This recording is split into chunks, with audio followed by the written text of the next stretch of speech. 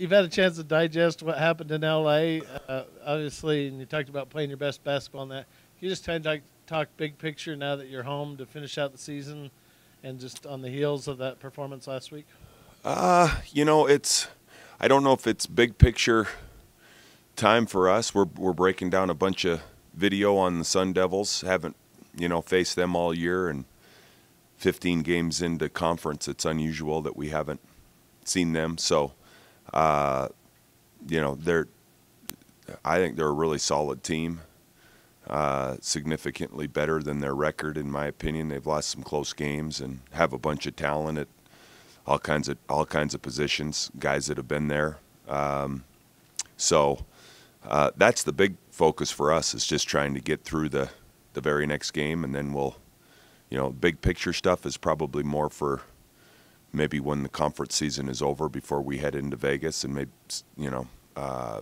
try to sort out exactly where we are and where we move forward. But we've still broke down some film, played some zone this last weekend, did some different things in our pick and roll coverage that we need to improve upon in practice today. Continue to talk about rebounding. Defense and rebounding have been our focus the last 2 weeks, and will continue to be the focus this week. And not much has changed, Dirk, in terms of putting our priorities in place, and the fact that we're at home sleeping in our own bed, certainly more pleasant to think about than having to get on a bus or an airplane or anything like that. So hopefully, we'll be ready to close it out. Coach, with such a unusual time frame here, 7 o'clock Thursday, noon on Saturday, not a lot of time to prepare for the Wildcats. Are you doing much this week to prepare for Arizona, even though you want your team solely focused on Arizona State? And I guess the second part is, how do you get them not looking ahead to Arizona, because that's looks like the game of the year? Well, it's pretty simple. I think if we focus on the staples, which again is defense and rebounding, those two things we have to bring for both opponents. We're not going to be talking too much about Arizona this week, scouting report-wise, but a lot of what Arizona State and Arizona do are similar. Physical teams, athletic teams, solid defensively, and some similar things in pick and roll defense that we're going to have to be ready for. So that's the main thing. It's not like there's two completely different opponents on the weekend. So I think we can kill a few birds with one stone and be working on some things. And we're not going to be talking too much about the Wildcats until Friday. We do have the off day and then the morning of Saturday morning. So it's the first for us in terms of having a little less time. But I think our guys understand that we're going to stay very much in the concept about it, it being our next opponent, and we'll have adequate time, hopefully, to talk about the Wildcats. We can't change it. Would like a little bit more time. They play Wednesday night in Colorado, and so they'll have a little bit more time. But first things first. I guess at the beginning of the year we talked a lot about the perimeter shooting and what was going on there. Maybe it was lacking a little bit. What, in your view, has kind of come around about that? Is it just shooters hitting shots, or is there something that guys have tweaked their game a little bit to allow those shots to get off or be more on target?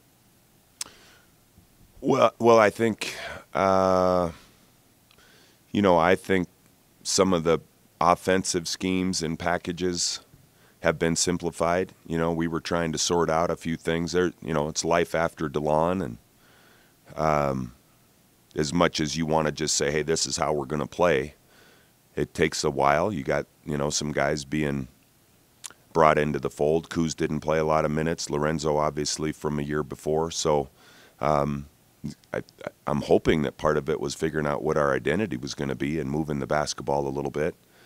And, guys getting familiar with playing with each other in a different type of system that didn't have DeLon handling the ball a lot. So it's a little bit more of a challenge, I think, than people think. Just because you have 4 starters back doesn't mean you're just going to pick up where you left off. And I think some of that was the learning curve, trying to sort out what our identity was going to be. And, I think guys are moving the ball. We're sharing it and willing to make an extra pass maybe early on. I don't know if that was the case. It might have been more about guys, and not on a conscious level, but subconsciously thinking that this was going to be pretty easy. And yeah, we didn't always take the best shots early in the season. And some of those shooting percentages, I think, were the result of that. And so we've talked about making sure that we're sharing it and not forcing bad shots. And I think guys, when they get a better look, are going to shoot a better percentage, and that leads for more production out of our team. Another big week for Jakob. Can you talk about what's clicking for him, and is he playing a little bit more controlled than earlier? It just seems like that last game, when the double team came, he was really patient, made the right pass. Seemed like he always made the right decision, and I don't know if he's doing that better now or. Well, he's improved. He's improved with that. There's no doubt about it. It's part of his post-game, development. There's different ways to view it. Sometimes teams are going to come and double on air time when the ball's in the air, and some teams come and double when he dribbles.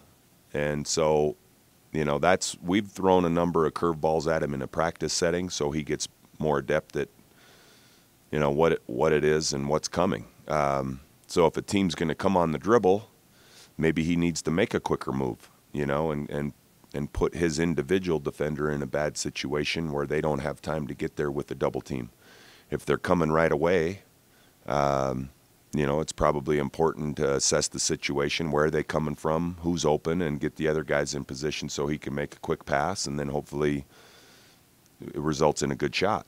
So other teams aren't coming. They're just banging him one-to-one. Some of the bigger teams in our leagues have played him straight up, and that's important for him to understand that he's got to be under control and put his man in a position that's difficult to defend as well. I do think he's slowing down. He's drawing a lot of fouls. He's second in the conference in drawing fouls, next to Andrews from Washington. So I think subconsciously he knows it's okay if he gets fouled because his free throw's established now, and he feels better about that. So I think it's a progression, a little maturity, having some reps, and it's got to continue. It's not like we've arrived; he's arrived. Expect some different curveballs for the remainder of the season, throwing him off balance, and that's important that we're all ready to deal with some of those changes.